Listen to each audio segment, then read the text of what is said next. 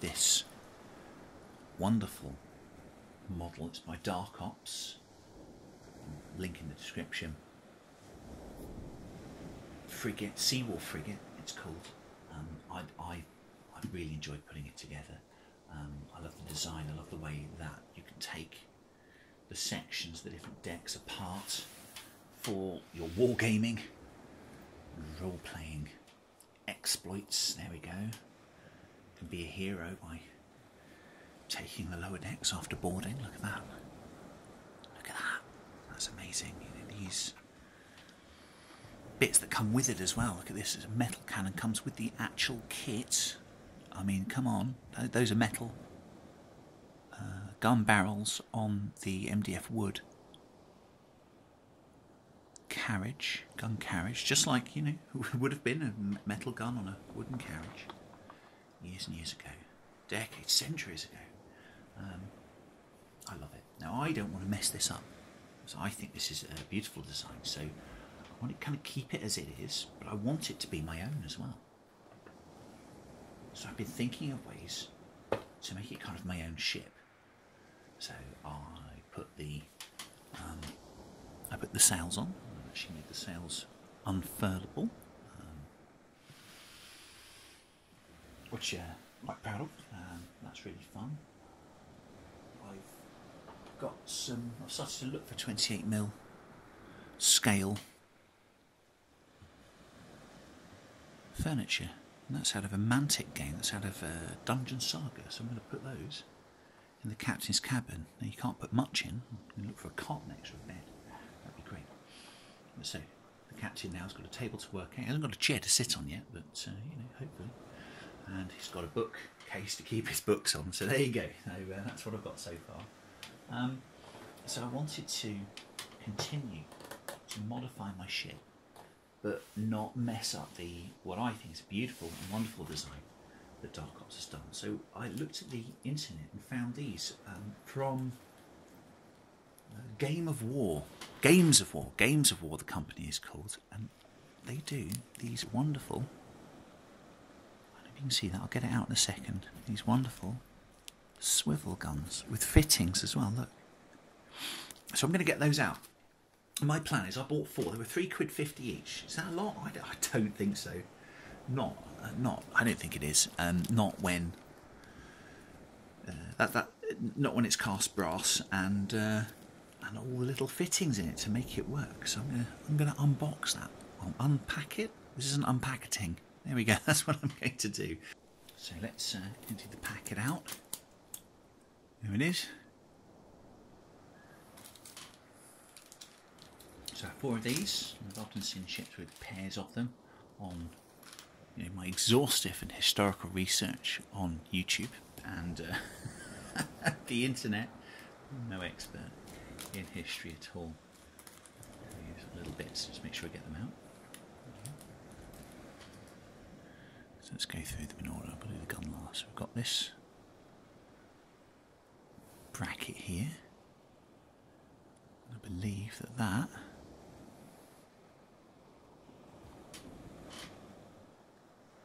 actually crowns the gun. It goes around the gun, and a little pin goes through, and that's the mount on which the gun sits. That there is the very little pin. There we go. Goes through the gun, through the bracket. And we've got, I think, a pin. Oops! Don't drop it. Don't drop it, very sore. Don't drop it.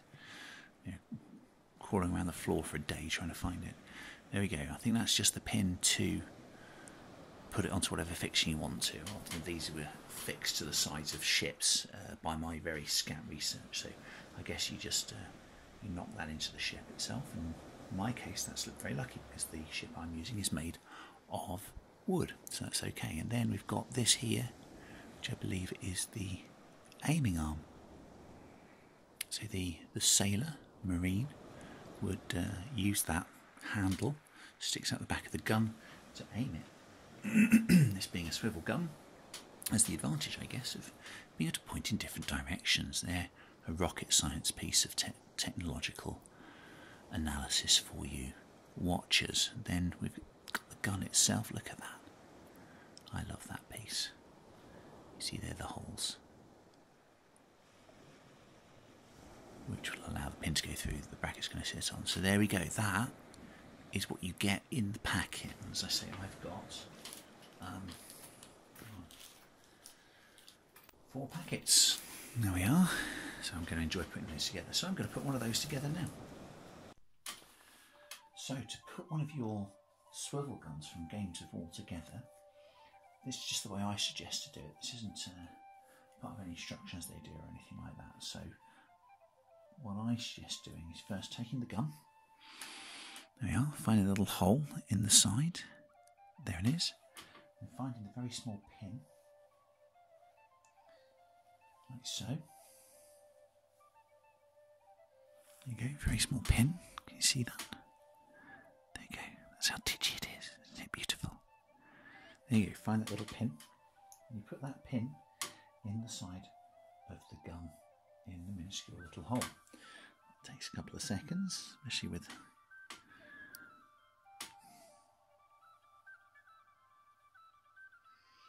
my lack of dexterity. In she goes. There we go. Now that will poke all the way through, but it won't probably go through with just your thumbnail. You probably will, but you'll probably bust your thumbnail doing it. I'm using something hard here. Use my little steel ruler just to poke that through. It's not broken so far. This is the 4th one I've done. It's not broken so far. So let's hope that that's not a curse. Just poke the pin through. Oh, is it gone? Okay. It's going in. There you go. You can see it's going in. It needs to go all the way through. Poke. It's going through. Okay. It's my steel rule. It's like a thimble, really, isn't it? I'm using the steel rule as. There we go. That's about right.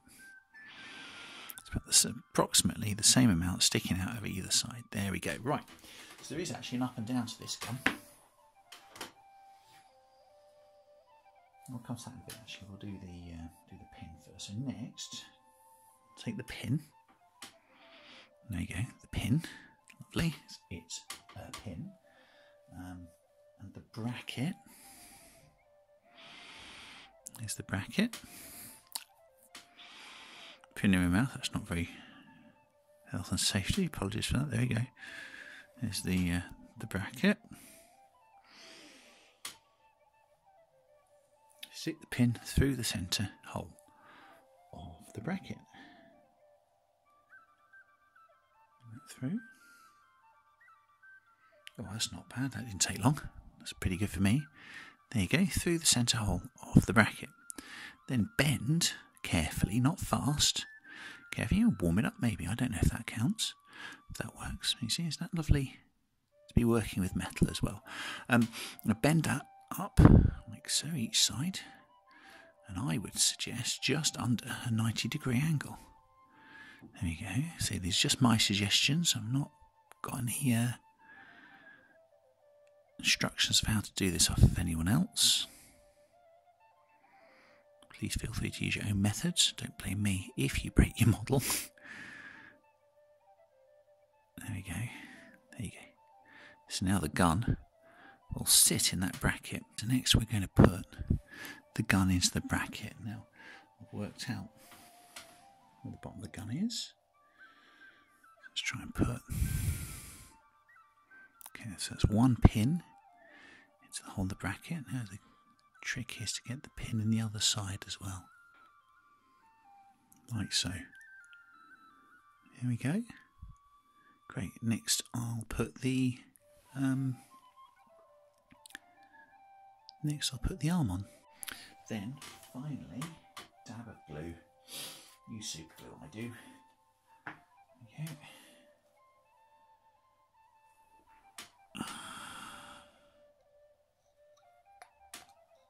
Don't need much. A dab on the bottom. It was easy to find now because now there's a bracket sticking out underneath it. So there you go. A little dab. Oh, is it getting in the right place? Going to do it through a camera. There we go. Lovely. Pick up the aiming arm.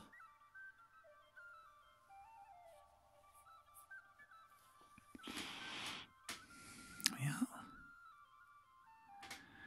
Again, it's a case of guiding the aiming arm in. More by feel than sight. There we go, found the hole. Sorry about my sniffing, bit of a cold.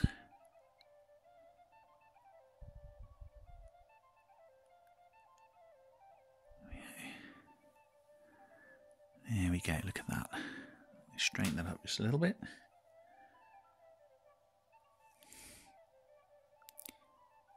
Before it dries, there we go, perfect.